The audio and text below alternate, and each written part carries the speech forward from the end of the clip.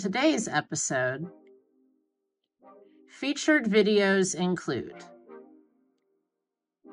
Today's bonus features include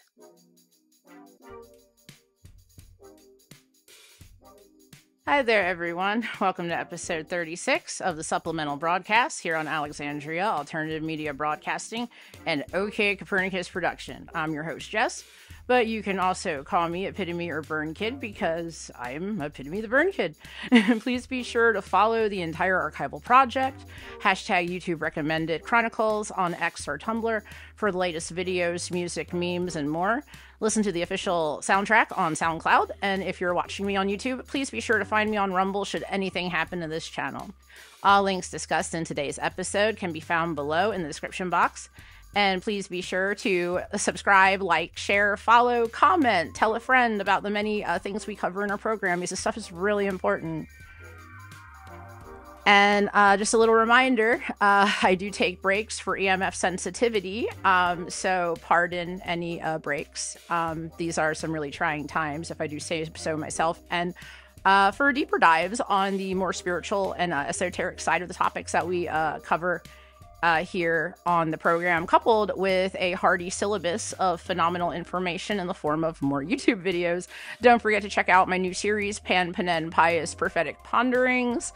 It's a tongue twister worth watching. If you like my auspicious op-eds, you'll really enjoy it. So without further ado, let's go on to today's featured video recommendations. Our first video feature comes in from Essential Salt's channel and is titled Hegel Explained: The Master-Slave Dialectic. As a huge philosophical enthusiast, it is always my pleasure to introduce solid philosophy lessons through well-made videos, especially on matters that have been troubling us progressively throughout the era and are highly prevalent in today's deeper understanding of current events. So let's take a look at the creator's excerpt for our first video for more. And I quote, G.W.F. Hegel is one of the most difficult philosophers in the Western canon, but today we attempt to demystify him. In this episode, we'll break down Hegel's phenomenology, the dialectic, and the Hegelian understanding of desire. Our concrete entry point into the thought of Hegel is his famous chapter, The Master-Slave Dialectic. Deleuze argued that Nietzsche's work constitutes a rejection of Hegel. His master and slave morality can be read as a direct rebuke to Hegel's interpretation of this very same power relation. In order to prepare for our reading of Deleuze, we're going to first tangle with Hegel on his own terms and understand the very different way in which he approaches the questions of consciousness, morality, and perspective. In researching this episode, Nathan Witter's lectures on Hegel and Deleuze were very helpful, as was Justin Burke's lecture on Hegel. And I just want to remind everyone that a lot of these 20th century philosophers, especially from the German tradition, if you want to understand what is going on today, understanding these works and putting them in more of a 21st century way of viewing them and seeing how they've evolved, especially technocratically, is really going to enlighten you on the matters of today, kind of like why I bring you this show, so we can get more enlightened on the matters of today. So let's go from philosophy to current events. Our second video feature comes in from China Observer and is titled Don't Go to China, the CCP monitors your fingerprints, face, and voice. You know, kind of like they're trying to do to all the Western world now. It is relatively obvious that all Western cultures and many private organizations wish to use, abuse, and exploit us for data. So let's take a look at everyone's current totalitarian role model of the year, the CCP. Here is an excerpt from this video's description box, and I quote, Even more advanced technologies like iris and voice recognition are employed for high-tech surveillance targeting specific individuals. And believe you me, I know how this feels. These technologies are specifically designed for the Chinese Communist Party's stability maintenance efforts. Yeah. stability maintenance efforts. Let that sink in, you know, especially how they like to use the word democracy. Yeah. The CCP can thus intercept any potential incidents before the Chinese population resorts to petitions or protests. The research in the field of biometric recognition technology at the Chinese Academy of Sciences Institute of Automation has reached a level where it can identify not only fingerprints, irises, facial features, palm prints, and voices, but also handwriting and even your gait as you like walk or whatever. So look out, they're perfecting all this stuff, and they handed us little spy devices to spy on us, and so that we can snitch on each other. It's pretty sick, is it not? On to the third video, which is titled How Are the Religions of the World Connected? And this comes in from the channel Book of King, and from their description box, this is what I have for you all. The topic of religion has been a common theme on this channel, and with this latest episode, we will discuss the interconnectedness of world religions from their common origins to the ways in which they would influence one another. And this includes the religions as follows.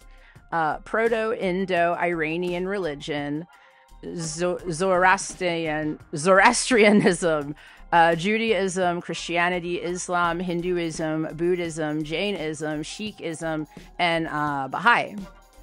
And as many of you know, if you've been following the show for a while, all of these religions are inspired from way more ancient religions from civilizations long, long, long gone. And they all have common connections, and I'm here to bring you more info like that. I'm here to try to get the word out about the truth, because they've tried to paint a lie throughout history, religion, and world events, and they try to cover it up with wars, and they try to cover it up with genocides and other horrible things. And the only reason I do this show is because it's the only little bit that I can do to try to help make a difference and bring awareness to these topics. So please share, please like, please help me in the algorithm, guys.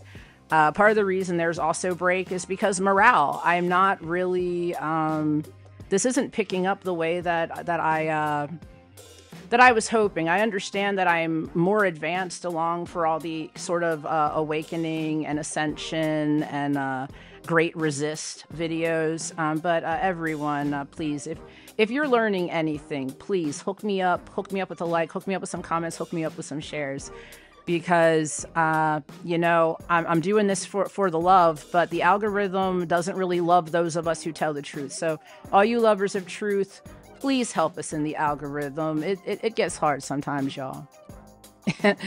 Now that I've done my moping for everyone, on to our fourth video. And here's a little more theology focus for us to think about this week. And that is coming in from Theology Unleashed, their channel, and it is a nice chaser for the last selection, if I might add, and it is titled When Science Becomes a Religion, which we all know totally happened, and the results are horrid atrocities of ignorance, context, nuance, and fallacy in a multitude of differing expressions. A snippet from the description box describes this video as follows. Edward Dutton is an author, YouTuber, and researcher. His main focuses are anthropology and social science, but his first degree was in theology. In this video, we discuss when science becomes a religion. Oftentimes, in a debate or discussion, arguments will be given for or against a position which are not scientific in their rationale, but rather religious.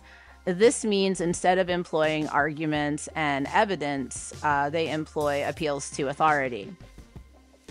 There are many issues with this way of thinking, which we discuss. And this is a big problem that I am especially seeing on social media, especially those of us who have been banished. The appeal to authority is the AI. The AI said we broke a rule that clearly wasn't broken, because the AI just makes up its own idea of what something means in its head and has no human context. So I'm going to be bringing not just current events on the show, but I'm going to be bringing a lot more academic type information, so that so that we can all better understand all of what is unfolding in these end times, beginning times, whatever you want to think of them as, ascension.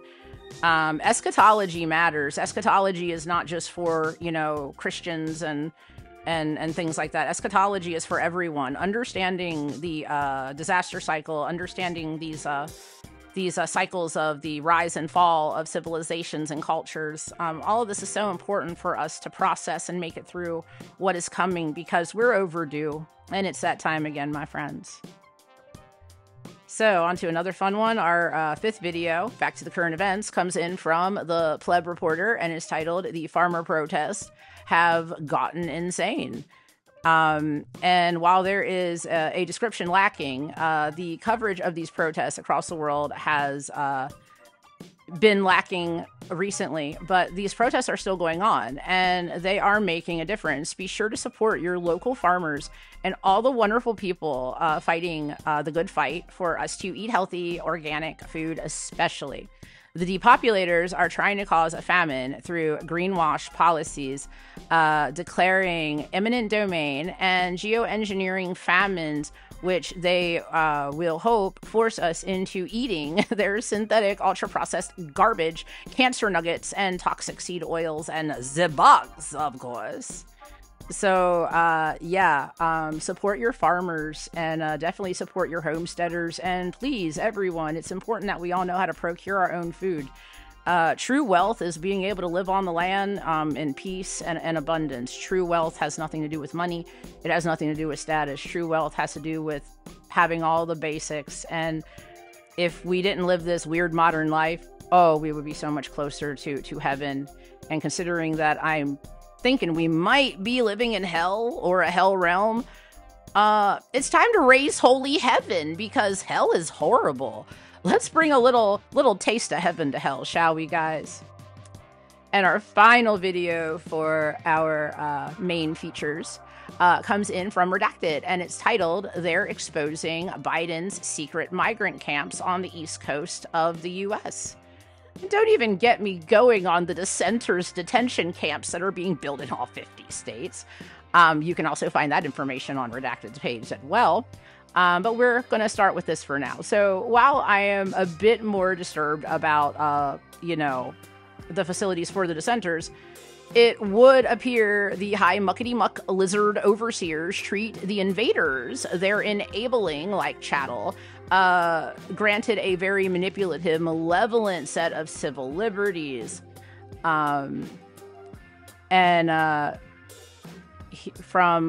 their box for their description, they have another video linked to this video that they suggest that you go watch. And at least 3 large compounds were exposed in New York City where drugs are being sold and armed criminals are left to come and go as they please. And these are being run and facilitated and functioned by NGOs and departments of our government, and a bunch of shifty nonprofits. We have to get as much awareness to these issues, everyone, as possible. We have to bring the change. Everyone for literally centuries has allowed the people at the top to run the show. It's not their world. It's not even their country. They're supposed to be representing us. They represent themselves, everyone. Please help me fight the good fight. And please help get this information out there. Please help me boost my morale. I would really appreciate it. Here comes Socrates. I think he's going to crash the camera again. I hope he doesn't crash the camera again, but I know he's going to do it. So let me go on to my bonus features. Hopefully he'll let me finish filming this episode. The Cosmic Knowledge of the Knights Templar by Rudolf Steiner from Rudolf Steiner Audio Press. I have for you guys down in the description box.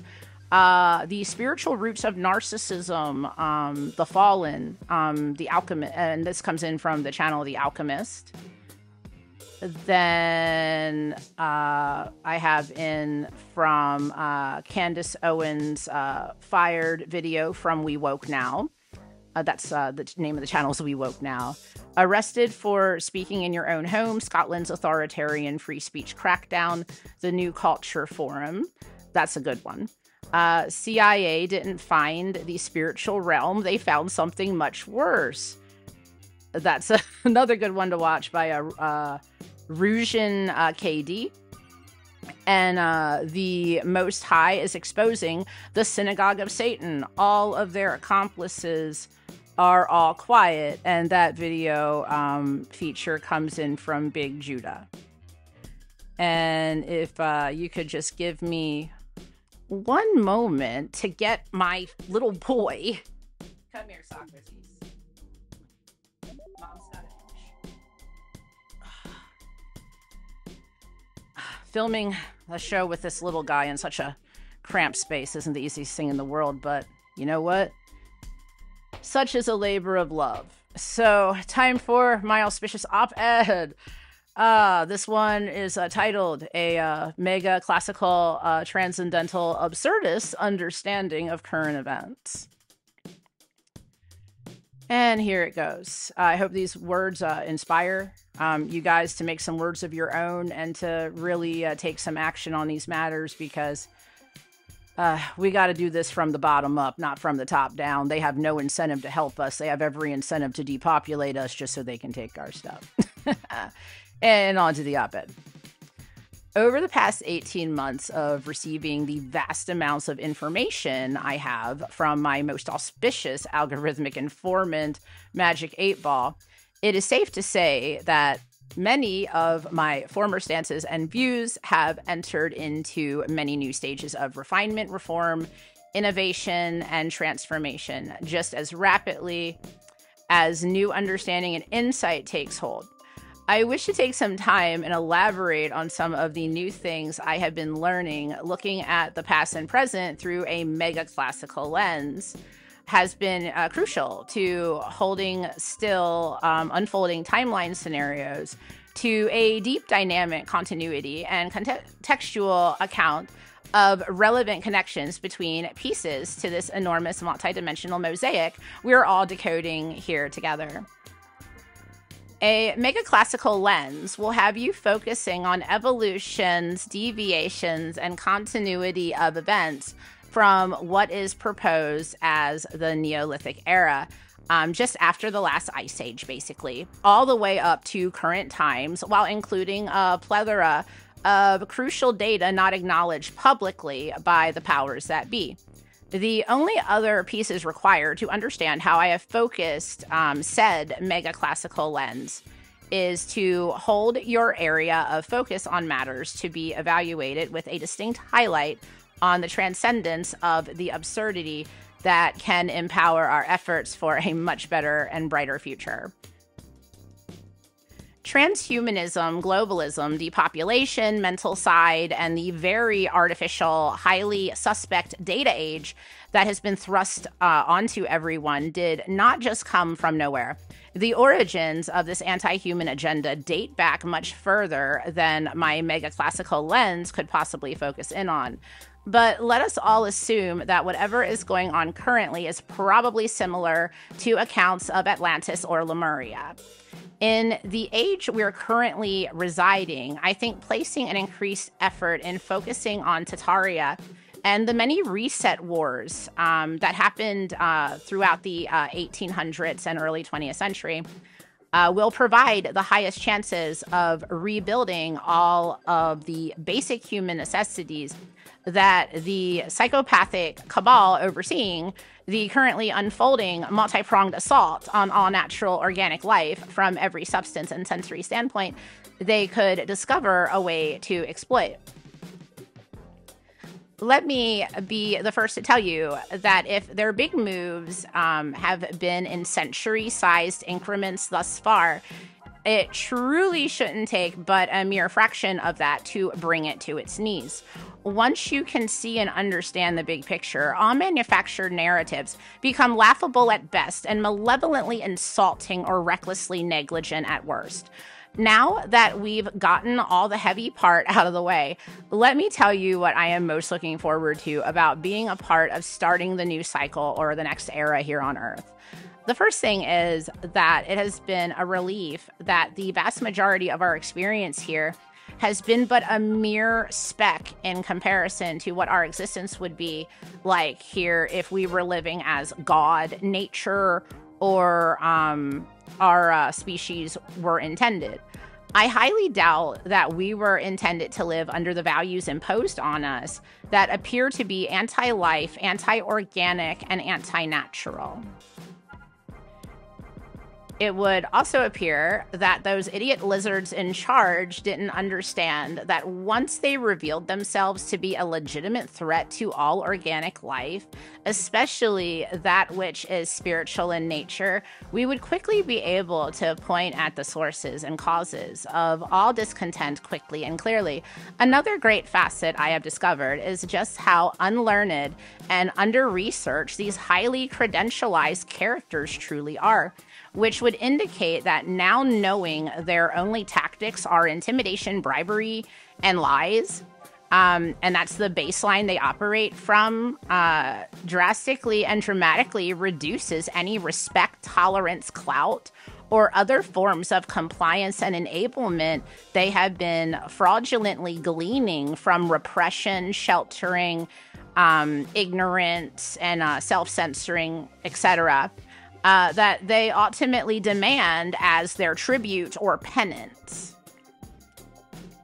The last major takeaway that has relieved me in recent times is that just about every part of our contemporary way of life is extremely damaging to one's health. So, in all honesty, most practices need to be reduced greatly or stopped entirely based on their danger or toxicity. Moving on to new ways of life is much easier when the old ways are literally killing or debilitating the vast majority of us prematurely due to radiation, poisons, and contaminants that come as a side effect to the average post-industrialized existence. Upon knowing that this method is the only one they have and that it is only effective when people are in the dark, should be more motivation to share information on these matters as far and wide as we possibly can, while stating we know exactly what the intentions, goals, and justifications are so that we might squelch them most quickly. Truth, freedom, and sovereignty are what they are after for one reason and one reason only. It is the only way that those who invented systems to surpass systems can game the system within the system. If we don't have any dependency or need for their game, not only does the system lose all relevance, the inventors, regulators, managers, and legislators will be seen as the fraudulent drafters of a supposed social contract that is antisocial in nature, to say the very least.